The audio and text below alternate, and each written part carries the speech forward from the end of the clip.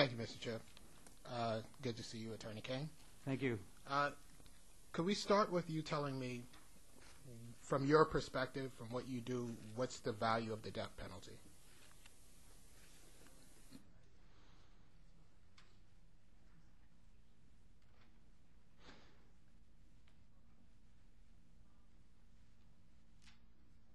There are crimes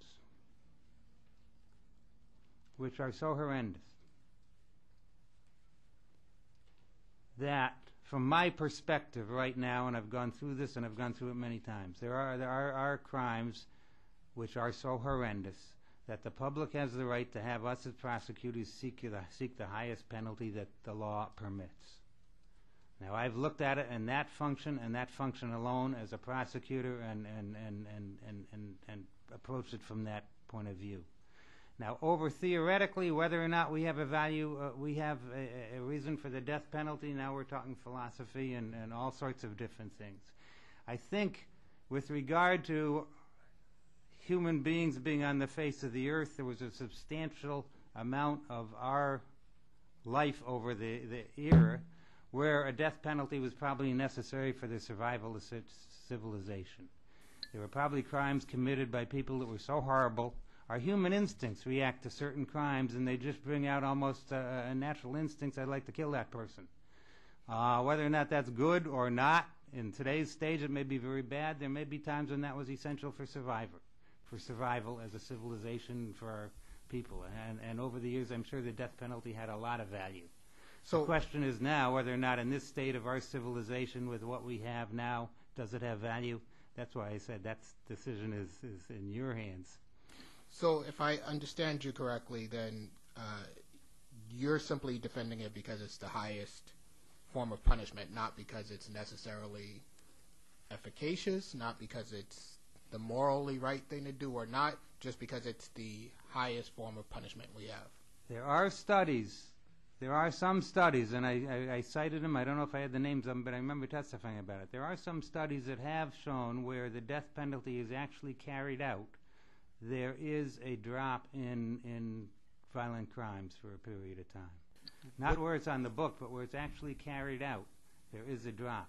Would you happen to know that whether or not in those places where those death penalties are carried out and the study suggests what you suggest, if crime in general is dealt with in a different way? Do you know if those studies actually disaggregated the death penalty from the way that the criminal justice system works in general? Because to my knowledge, that has not been done. So I would ask you.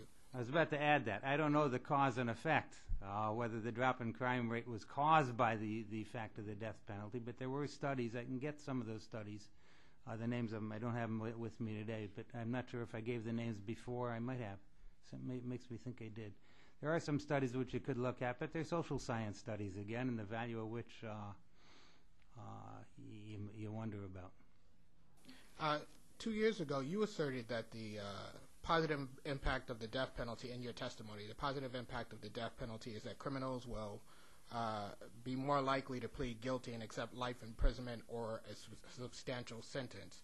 My question to you is, if you believe that what the value is in that you can use the highest punishment possible, how does the value also transfer into being able to get a life sentence, which isn't the same as actually using the death penalty? And add to your last response that the deterrence effect would come, if it did come, from actually applying and using the death penalty.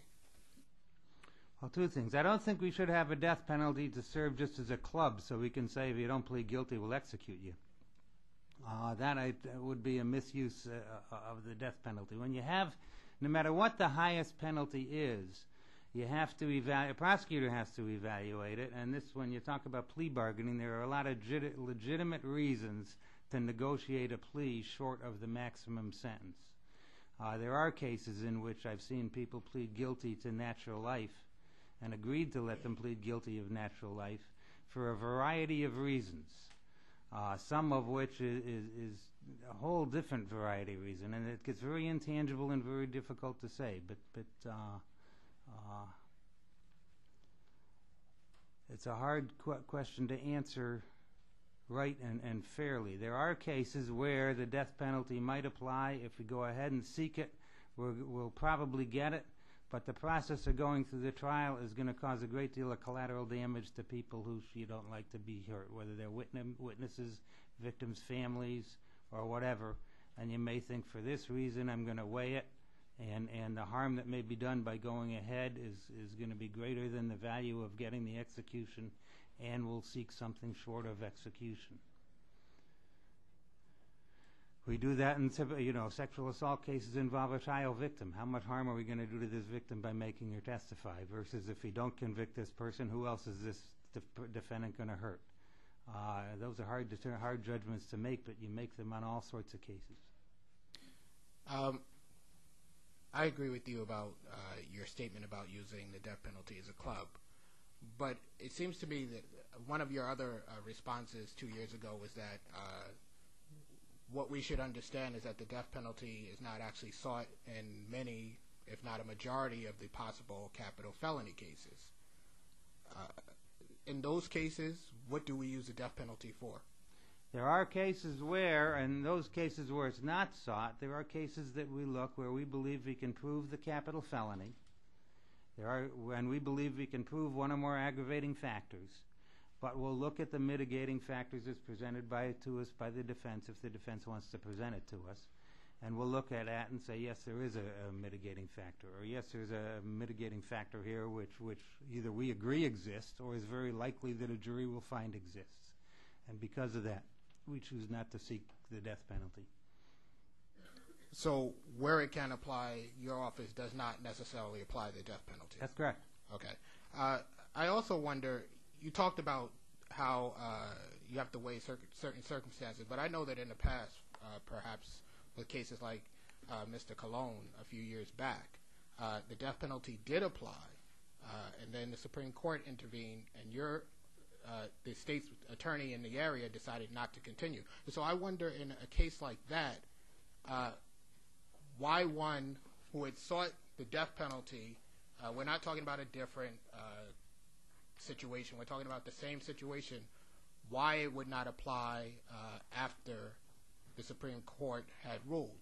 To me, if it's applicable, if it's necessary, and I believe the state's attorney in the case said that the jury had made the right decision, it doesn't seem to make sense that this would not carry forward. So if you could talk to me a little bit about that. Why that particular decision was made in that particular case, I'm not too sure. I believe the state's attorney saw either there was something new that was brought to his attention. Was this the case in Waterbury that, and there was a co-defendant? It was the little girl. Involved? It was the little girl who was... There was some information that the state's attorney got afterwards that made him rethink the initial decision, and I believe, and he decided not to seek it based on that.